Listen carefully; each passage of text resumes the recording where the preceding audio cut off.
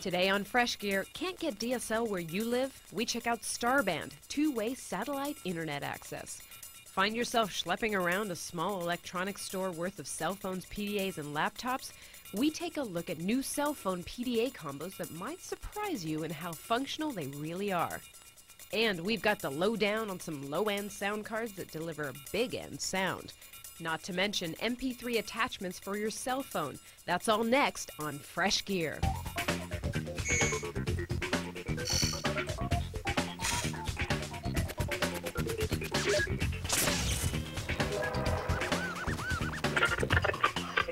Hello and welcome to Fresh Gear. I'm Sumi Das.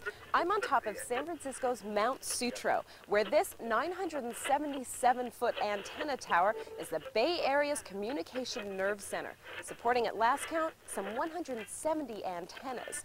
That includes 10 TV stations, 5 FM radio stations, police, FBI, not to mention TV microwave antennas, pagers, and of course, cell phones. With a combined 15 million watts of radiated power, it's a wonder that I'm not being roasted out here like a rotisserie chicken. If you live outside of an urban area, out of reach of broadband, whether it's wireless, cable, or DSL, you're not out of luck when it comes to high-speed internet access. Starband Satellite offers a celestial solution, whether you're downtown or out of town. We had one installed. Here's the dish. Oftentimes, access to the internet can be downright slow, making surfing the net a somewhat cranky experience. But there's hope for those of us who don't live in an area where DSL, cable modem, or other high bandwidth connections are available. If your home has an unobstructed view of the southern sky, you may be a good candidate for Starband. Starband is a satellite system which provides high-speed, two-way internet access to residential neighborhoods. No telephone lines needed. The dish is professionally installed and pointed toward one of 3 satellites, depending on where you live. It connects via cable to a Starband modem in your home. The Starband modem is a bit large, but plans are in the works to shrink it down. Connecting to the dish is easy enough using the USB connection on your PC. Sorry Mac users, Starband is PC compatible only. Once the system is ready and fired up, the big question becomes, is it fast? Well, yes and no. The service claims it delivers, on average, 500 kilobits per second downstream and a minimum of 50 kilobits per second upstream. Now, surprisingly, in our initial subjective tests, it was more comparable to a 56K modem. Not good news. But when we used a web-based speed utility from DSLreports.com to test it, the results were much better. One of the many tools on DSLreports.com is the speed test. We found our Starband connection averaged out at 403 kilobits per second for download speed and 41 kilobits per second for upload. For comparison, DSL clocked in at 1,204 kilobits per second download speed and 106 kilobits per second upload. But the Starband 400 download speed is quite sufficient, especially when surfing graphic and flash-intensive websites like at the San Francisco Museum of Modern Art, or for viewing streaming video such as on TechTV's Media Hub or short films on atomfilms.com. However, sometimes the stream can be sluggish depending on weather conditions or peak usage hours. The upload speed can be more disappointing. When composing a message with the age-old Telnet system, for example, we found our typing didn't always catch up with what was on screen. Online gamers need not apply since high upload speeds are essential. But when compared side by side with a DSL connection, DSL on the right, Starband on the left, the Starband holds its own and is a good alternative when wanting high-speed internet access, especially if the options in your area are few. We give Starband 3 out of 5 stars. The service costs $70 a month, with startup costs for equipment and installation ranging from $400 to $600. It's available now. In addition, you can set your Starband system to receive satellite TV service from EchoStar's Dish network using the same dish antenna. So you can surf the net and enjoy watching Fresh Gear. Now, here's a look at what's going on in the world of breaking product news in this week's Gear Report. Handspring has extended its licensing agreement with Palm for its operating system through April 2009. The previous agreement was set to run until 2003, but it didn't require Handspring's exclusivity to One OS. The extended license will ensure that Handspring continues to use Palm OS-based products. Dell has introduced an affordable notebook, the Inspiron 2500. With a standard configuration, it will cost $1,050. The notebook includes a 12-inch TFT display, a 700 MHz Intel Celeron processor with 64 megs of memory, and a 5 GB hard drive. It'll run Microsoft Windows ME. For more product reviews, tutorials, and all the latest tech news, head to our website at freshgear.com and click on the Products and Reviews button. There you'll find everything from product reviews of the coolest gadgets, accessories, help, and how-to. Coming up on Fresh Gear, digital phone PDA combos. Do they really function like their individual counterparts, or are they just a compromise? And in this week's Pipeline, we look at what some say is a disposable cell phone, like a phone card. When the time is up, you toss it. Fresh Gear continues.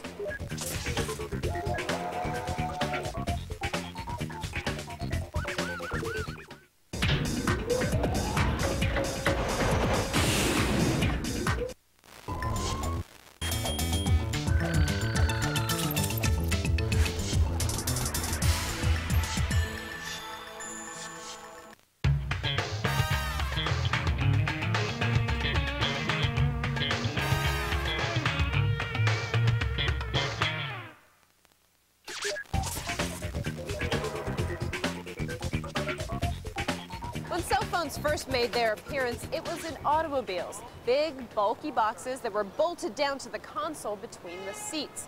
Then an enterprising company decided to take it out of the car, put it in a case that you could sling over the shoulder. That was called a portable. Gradually, they became smaller and smaller, and eventually they were pared down to this size. It's a digital phone. Now, just when they've become manageable and compact, we've got the third wave, the cell phone PDA combo.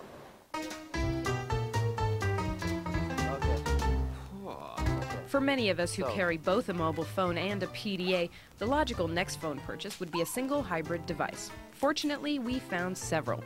First up, the Motorola Accompli. Built around Motorola's Wisdom OS, the Accompli is a PDA and a phone with a QWERTY keyboard interface that's supposed to make entering text a breeze. Keyboard looks small, but it actually is quite usable if you have really good, strong thumbs. One thing it doesn't have is a touchscreen. So navigating things is really, really difficult. The Accompli has a color display and supports the fast General Packet Radio Service, or GPRS. As a plus, it operates in Europe, Asia, Africa, and North America without a problem. It comes with a hands-free headphone, and you can also get an optional speakerphone attachment. Hey, Huck buddy, how you doing? Good, how about you? Available this summer, it will cost about $600, not including the service agreement. If the Accompli has more function than you need, and if you're looking for some wild colors, the Motorola V100 might be right for you. With a slightly smaller footprint, the V100 also uses a keyboard, includes text messaging services, a WAP browser, games, a voice recorder, and voice dialing capabilities. The V100 is expected to come out this summer for around $250. Now, the Ericsson R380 is packed with features like a WAP browser, voice control, touchscreen, and even a melody composer. It's really popular overseas in Asia and Europe. It's got handwriting recognition, and it does a lot of the features that you would expect of a PDA. It's $600 without the service plan. So are they worth it? Well, if you consider a PDA, it costs you around $400 for a top-end PDA, plus the cost of a cell phone, which will run you another $200. It's actually not bad. Manufactured by Korea-based LG, the TP3000 is sleek for a PDA phone. Flipping the cover up reveals a crisp graphical display that can be navigated using the integrated stylus. Tapping on the large Palm OS-style icons opens up a datebook, contact list, to-do list, sketchpad, and wireless web browser. The PDA also functions while the phone is turned off. It's a relative bargain at $400. But of all the hybrids we saw, our favorite is the Kyocera QCP6035 smartphone. It is a great phone because it has a Palm OS, and it's the most popular PDA on the planet right now. It's got 8 megs of memory inside, so you can actually add applications. Unfortunately, for the usability, you get some bulk. And As you can see, it's not the smallest phone out on the market. It's surfing the web right now. And with a big screen, it's really easy to surf. It's not like a lot of cell phones these days with web browsers. They're really, really difficult to see. With a screen this size, it sure makes it a lot easier to read. The Kia Ceera smartphone retails for about $500. So if a cell phone PDA is the answer to your commuter juggling act, one of these is certain to lighten your load. If you think cell phone use is reaching critical mass, enter a new wrinkle in the cellular industry: disposable. Chat and chuck. This is the Telesprit. Looks like a kazoo, but it's actually a bona fide working cell phone, albeit without the bells and whistles. As convenient as a Big Gulp is to the dashboard diner, the disposable cell phone will soon be available at a checkout counter near you.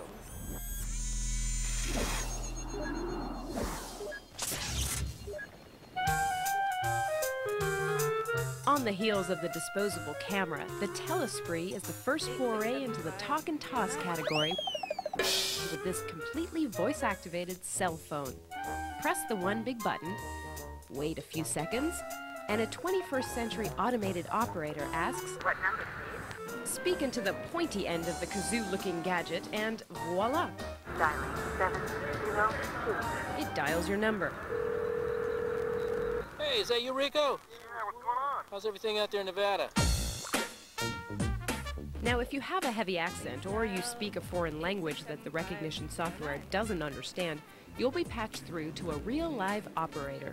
As to why you'd want one, first, there's only the one-time cost with no monthly service fee and no permanent phone to buy. Just keep one in the car or your purse, or give one to the kids to carry. For emergency use, there's a panic button that automatically calls 911. When you've used up the prepaid time, either toss the whole phone or just the clip-on battery, which contains the airtime cartridge. Telesprit's Grab and Go will be available in local convenience stores, drugstores, and the like. Expect to pay around $35 for 30 to 60 minutes of talk time. Look for Telesprit to be available later this year. You may also want to keep your eye out for another disposable cell from a New Jersey company appropriately called Diceland. They have a paper-like phone in the works about the size of a credit card. They say it'll cost $10 for 30 minutes of talk time. Now, for more information on any of the things that you've seen today on Fresh Gear, head up to our website at www.freshgear.com. Coming up, are low-end sound cards an easy fix for an anemic-sounding set of speakers? And Adobe introduces a pared-down, user-friendly version of their huge Adobe Photoshop.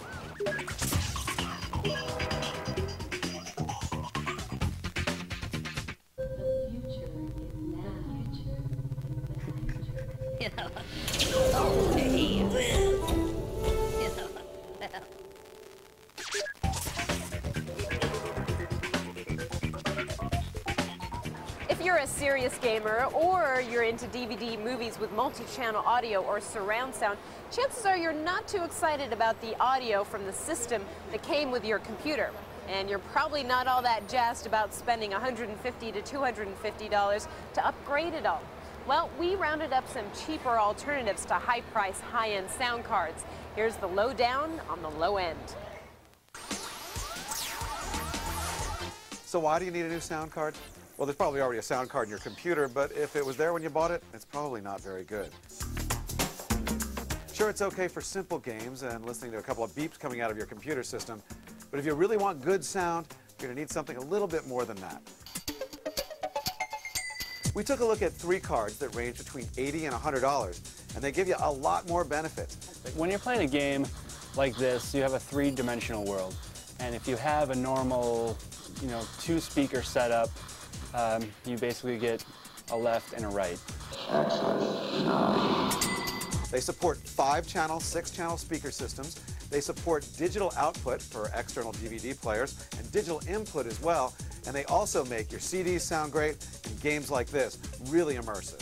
In a 3-dimensional world, you have a 360-degree sound field. The more positions you can have with sound, the more realistic it's going to be.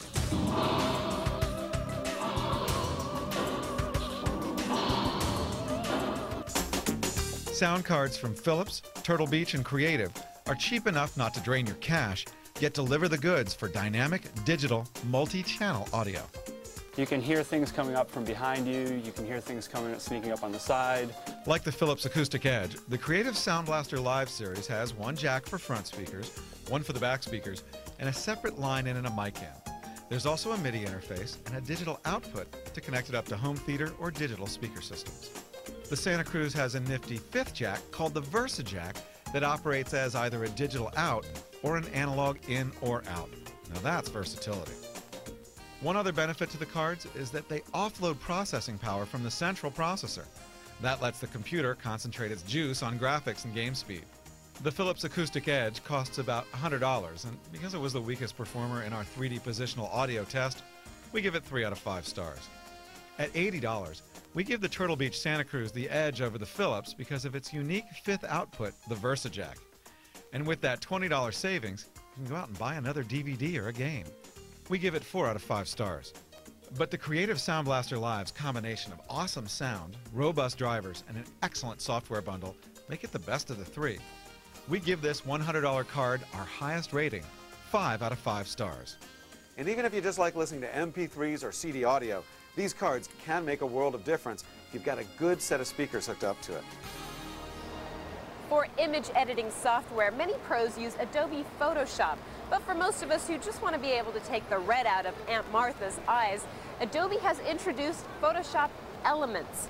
It has a whole slew of user-friendly features, so now there's no excuse for a bad photo. Adobe's new Photoshop Elements can be called the eager baby brother to Adobe Photoshop. However, don't disregard Elements as the lightweight photo editing software. Instead, it's a solid program with plenty of helpful interface enhancements and features. One new feature is the Hints palette. When you roll your mouse over an item in the Tools bar, the Hints palette displays what the tool is with a graphic. For example, paintbrush, pencil, or impressionist brush. And it gives a brief description of what the tool does. If you need more information, click on Help and a detailed description pops up. This is great for beginners or anyone who has trouble keeping all those tools in check. Found along the Menu tab are 2 new tools, the Filters browser and the Effects browser.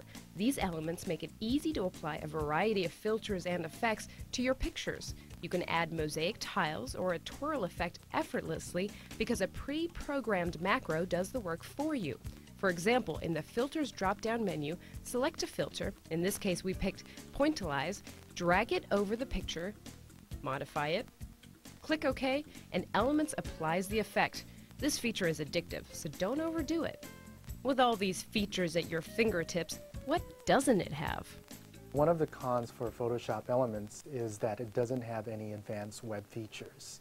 Adobe saves that for its high-end package, Adobe Photoshop, which costs $600. Some of the advanced web features are such things as slicing and rollovers. Now, you can find these advanced web features in similar packages as Photoshop Elements, like ULEAD's Photo Impact 6. It comes at the same price, about $99. And finally, for people who refuse to refer to their manuals, Elements has created a recipes palette. There are many common editing activities such as image cleanup or color correction that people readily use. The recipes palette has many of these activities outlined as easy to follow step-by-step instructions. It even provides buttons called the Do It For Me button, where that step is, you guessed it, done for you. We give Adobe Elements 3 out of 5 stars. It's $99 and is available now. Another new feature that we liked is Photo Merge. It automatically blends together a series of images into one panoramic picture. Very cool for those great vacation shots. Now, if you want to read more about Elements, head up to our website for the full review at freshgear.com.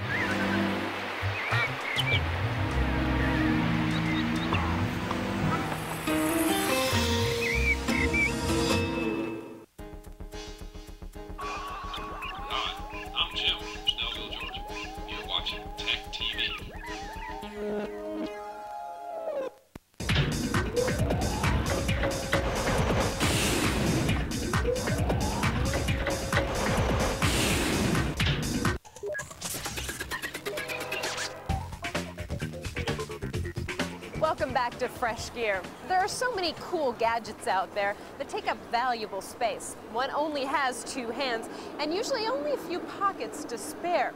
How can you possibly hold on to it all? Luckily, there are 2 companies out there that are making it possible to listen to MP3 files and use a mobile phone at the same time, all hands-free.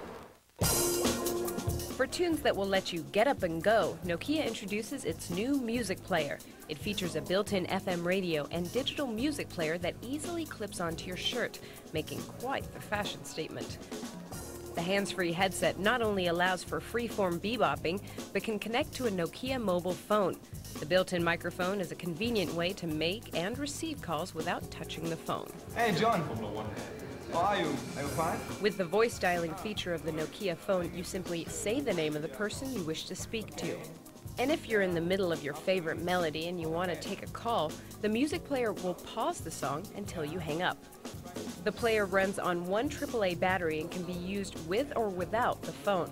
As for the music, there's a 32 megabyte multimedia card which stores AAC and MP3 files and plays up to 1 hour of music. The Nokia music player will be available only in Europe in the fall of this year. Siemens delivers its own fashionable hands-free concept with a mobile MP3 player. Its tiny design, no bigger than a credit card, also clips onto your wardrobe. It's compatible with current Siemens mobile phones, and the company promises future models as well. The mobile player plays MP3 files stored onto a 32 megabyte multimedia card. There's also the option to expand to 64 or 128 megs. As with the Nokia player, the built-in mic and headset allow for hands-free conversations and dialing when used with the phone's voice-activated feature. When you're ready to pick up a call, push the PTT or push to talk button and the music goes mute. Unlike the Nokia music player, the Siemens player depends more on the phone. It doesn't run on its own batteries, but gets its power from the cell phone. Plus, the phone display has all the song information. The Siemens mobile MP3 player will be available in May 2001. Neither company has figured out pricing for the MP3 clip-ons, but we doubt they'll be above $100. Now, moving on to email. We love to get messages from you. Can you help me find out how I can purchase the Palm, which had the Lonely Planet adapter, which tells you stuff about a city? Well, Frank and Jessica, that's actually fairly easy to find. It's not an adapter, it's an application. And if you have a Palm, you can just download it to your PDA. Just go to www.citysync.com to download it. Now, if you have any questions of your own, send them in. The email address is freshgear@techtv.com. That's all the time we have for today. From high atop San Francisco's Mount Sutro, absorbing 15 million